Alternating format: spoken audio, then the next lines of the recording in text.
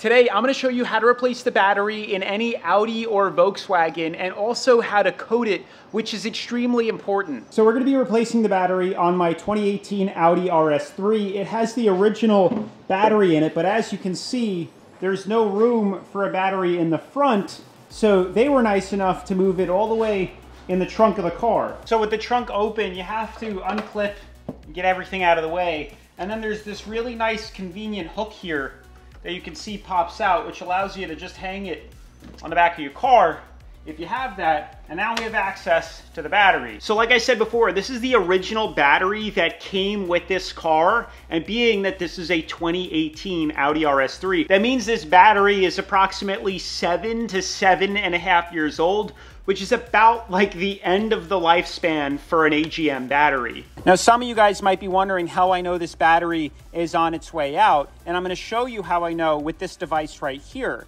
But other ways you can tell your battery is dying is either A, using a battery tester, B, your car just doesn't start, or C, you still get 12 volts, but there's not enough amperage in the battery to actually turn the car over. So this is the Topdon BT100 battery tester, which I'll link down in the description below. And it's actually an extremely useful tool because it can help you tell when your battery's on its way before your battery actually dies on you and leaves you stranded or your car just won't turn on somewhere. So the way to use this is by simply connecting the positive to the positive over here, and then the negative to the negative over here, adjusting them a little bit until you start to see power going through the device. Now, as you can see with the battery tester loaded, I'm getting a reading of 12.14 volts, which is actually unusually low for an AGM battery. They usually are a bit higher.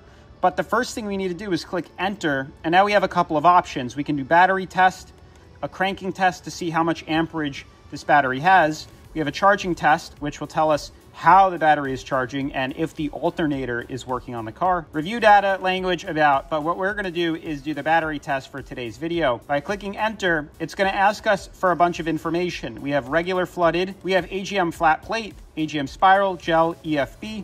Now you can see here, this is not your typical regular flooded battery. As you can see on the side here, it says AGM, so that gives us two other options, AGM flat plate and AGM spiral.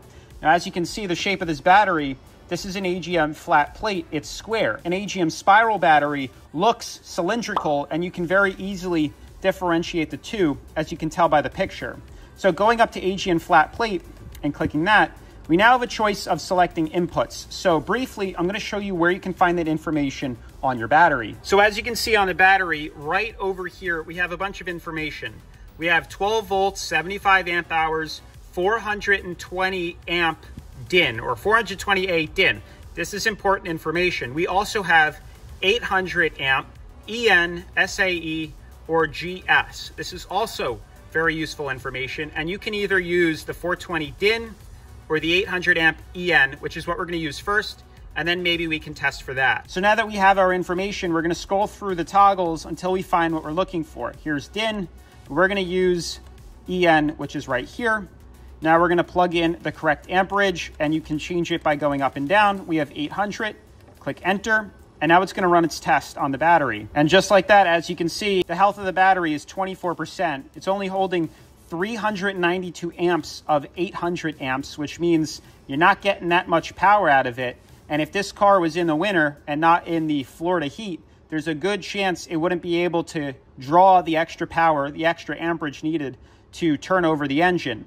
We also have a charge of 20%, which is low, internal R, and rated here. But as you can see, it says replace, which means it's time to replace this battery. So the first thing you're gonna need to do is clear some room, because we're gonna have to take this bracket off. But the first thing we can do is actually remove some of these clips that they have on here, get these out of the way, and now we can access the bolts that are on either side of this, and then we can remove this right here. Removing your Audi or Volkswagen battery is pretty straightforward. Usually there's a metal brace that goes around the battery itself, held in by two nuts, and a bracket at the bottom that needs to be unscrewed.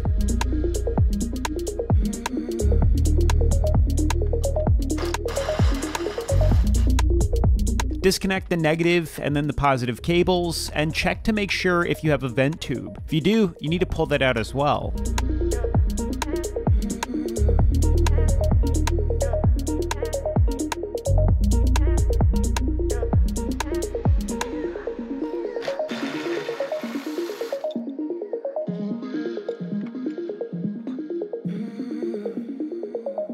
And as you can see, the battery's out, and it's now time to go pick up a battery from your local auto parts store. As long as the information that's on the battery matches the battery that you're getting, like the cranking amps and stuff like that, you should be all set. So let me go pick that battery up right now. So check it out, here's the new battery. It's a Duracell Ultra, and it is from Batteries Plus. If you have one of these places near you, highly recommend you pick this up. This is one of the best batteries on the market. I think it's Deca is the people that manufacture this. Duracell is who puts their name on it. But the cool part about this is it is identical to the Audi battery. Same exact shape. We have the same ridge on the bottom, same ridge on the side, and even where we remove that positive battery terminal hub here. And it is a 12 volt AGM, 80 amp hour, 800 cold cranking amps, and a 140 reserve capacity, which is identical to the Audi battery that we took out. Now just do everything in reverse. Put the battery in, install the bracket, then the brace. Put the vent tube back in, and if your new battery, which it should, comes with a plug, make sure to put that in the other hole that the vent tube isn't in. This way you can direct the flow of the off gases if the battery was to do so. Lastly, connect your positive and then your negative, and all that's left now is to just code it.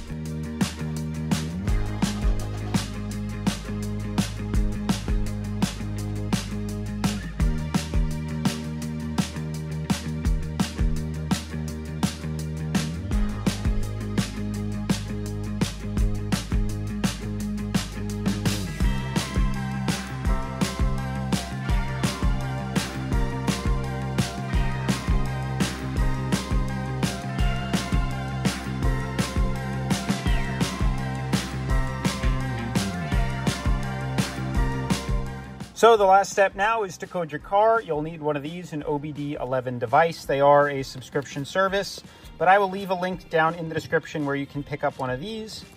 All you do is plug it into your OBD port here. Simple enough. Oh my God, the box is hanging off. What the heck? Plug it in right over there.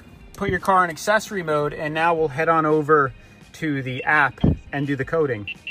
So once you're in the app, you'll need to connect your device to the car. You'll have to access the battery control module by going to Control Units. Click Gateway, then Adaptation, and then Battery Adaptation. Once you're in here, it's time to enter the new battery info. We're going to start with battery capacity, which in my case is 80 amp hours. Next is battery manufacturer, which isn't important, but feel free to change it and put the brand you installed. What's crucial is to change the battery serial number. This is the step that tells the car a new battery has been installed. Now you can make up a new number if the battery doesn't have one. All the car wants is just a different one than the old one that's already programmed. Make sure you enter a 10-digit number. Now for me, I'm just going to do all zeros and a 1. And then lastly, we'll need to enter the battery type, which tells the car how to charge the battery. With this style battery, it's a fleece AGM, and if it was a binary AGM battery, it should state it on the battery itself. All that's left now is slide to right, which will successfully code the battery to the car. So guys, that's going to be it for today's episode. If you have any questions, comments, or concerns, feel free to drop them down in the comment section below. Otherwise, definitely make sure to subscribe, turn on post notifications, and I'll catch you in the next episode. Peace.